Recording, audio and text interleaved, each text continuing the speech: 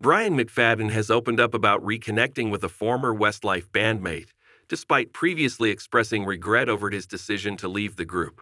The singer, 44, who famously left the Irish boy band in 2004 to pursue solo projects, is currently making music and touring with Boyzone's Keith Duffy as part of Boys Life.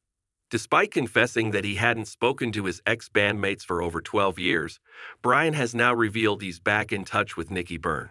The band is also made up of Shane Fillon, Mark Feely, and Kian Egan. Discussing his decision to leave the band, Brian explained, "I needed to just stop. I remember the day. I remember going, oh no. We had just worked flat out for like 300 days straight, finished the tour, blah, blah, blah, and we were in a recording studio in London. Our tour manager came out with an A4 sheet of what we were up to for the next few months. I looked at it. I was looking for a day off and I went through it. I went down through another month. My stomach just sank. I thought, no, I can't. It would be like playing a football match for 90 minutes and someone saying, oh, lads, we're going out for another 90.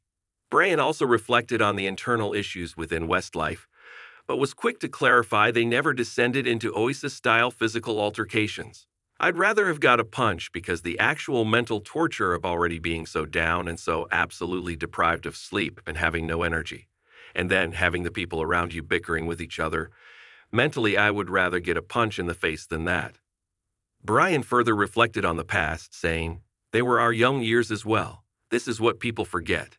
Those 18 to 23 years. They are the college years for our friends.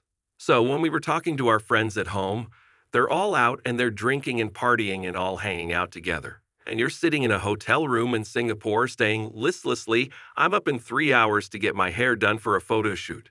As one of the leading boy bands of the late 90s, Westlife took the world by storm and still have legions of loyal fans to this day.